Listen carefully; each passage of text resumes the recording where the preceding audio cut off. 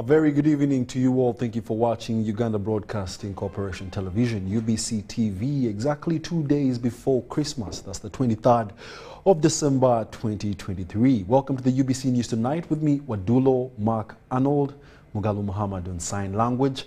And without further ado, these are tonight's top stories.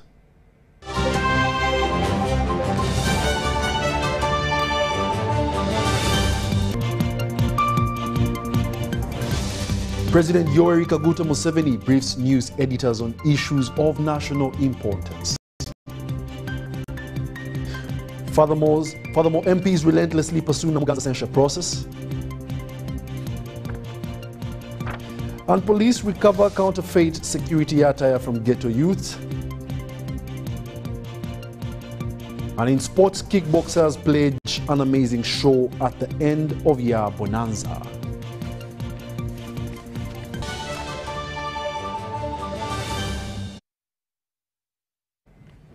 Once again, thank you for joining us. We now give you the news in detail.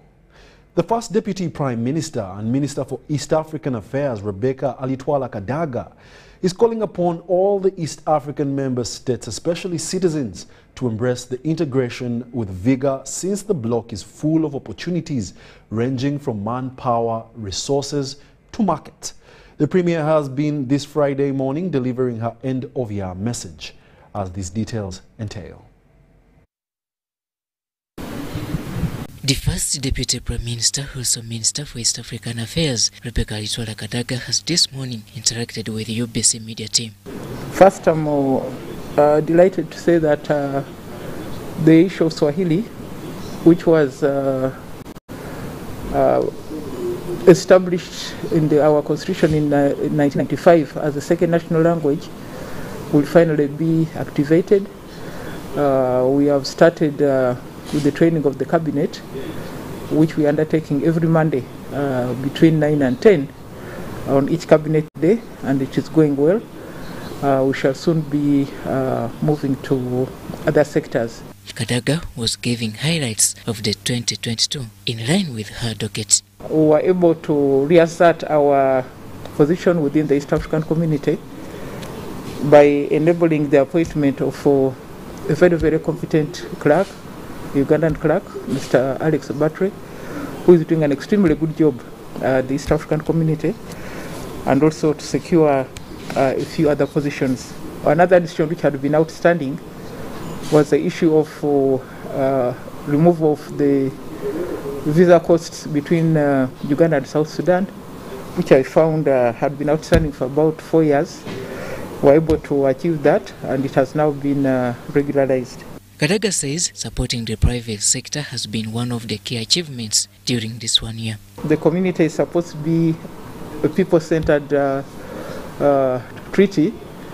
Therefore, I'm delighted that we're able to support the proprietors of Mutukula Regional Market to get land from the government, and they are going to establish a major facility in Mutukula which will serve the northern Tanzania, Burundi, Rwanda, and DRC, as well as Uganda. In the year 2022, the bloc also welcomed the Democratic Republic of Congo. It has boosted the numbers of the population of the EAC, because the community now stretches from the Indian Ocean to the Atlantic Ocean and has over 300 million people. It's a big market.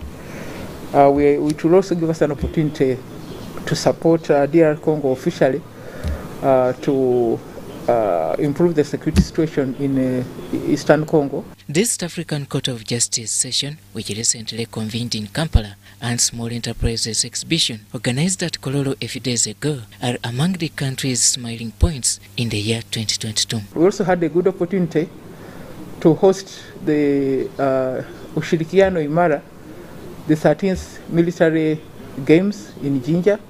The forces of the 7 countries were there for 1 month. They left behind a lot of infrastructure. The Vita Hospital, a health facility in Nuvunamba, in Jinja City. They constructed a school at Mutai. Being a woman member of parliament for Kamuli district, Kadaga acknowledges that come 2023, it will not be business as usual. In January, I'll be executing my program for the solar lights in the 56 localities which were requested for during the campaign. So I'll be informing you which villages, because I have a list of those where pledges were made. According to Kadaga, the solar project is as a result of electricity shortage and demand in her area. Robert Onyango, UBC News. Furthermore, President Yoweri Kaguta Museveni has today engaged media editors from different media houses across the country who called on him at State House Entebbe, or rather Nakasero. In a question and answer interactive session, this session focused on a wide range of issues involving security, the economy, land matters, among others. UBC's Samuel Senono attended the session and now reports. President Museveni has today engaged media editors and talk show hosts across the country on a wide range of issues. The first set of questions focused on issues to do with land wrangles and security.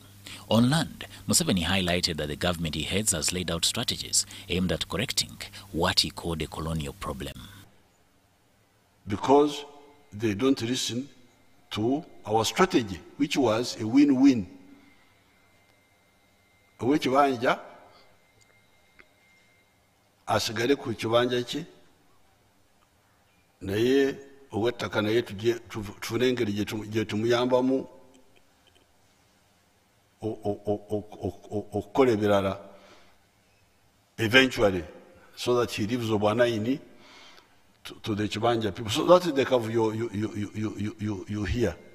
When asked about abductions and alleged torture as reported by the media, Museveni tasked the journalist to adduce evidence, maintaining that he doesn't condone these acts. We are against extrajudicial killings. And we are against all of these arrests without charges. And we organized you, the people. You are all organized from the village, LOC1, these are all elected people. So if there is anything who violates, anybody who is arrested must be coming from a village, must be coming from somewhere. And those structures should bring it up, and we follow it up.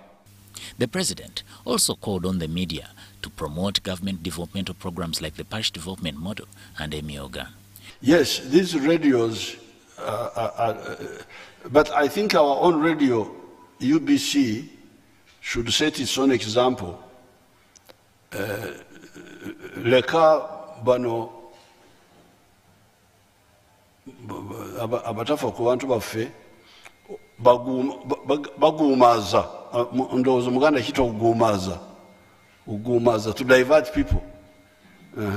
Let our own UBC bring programs to educate the people so that abagala kugumaza babereyo bagumaza.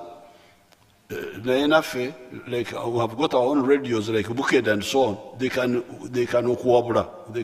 can advise, guide, and people in time will judge the one who is their friend and who is just using them. Asked about the economy's outlook, Museveni revealed that Uganda's GDP figures paint a picture of a country on an upward trajectory. If you wanted to prove that Uganda is strong, this corona proves it. Because with corona, tourism stopped completely.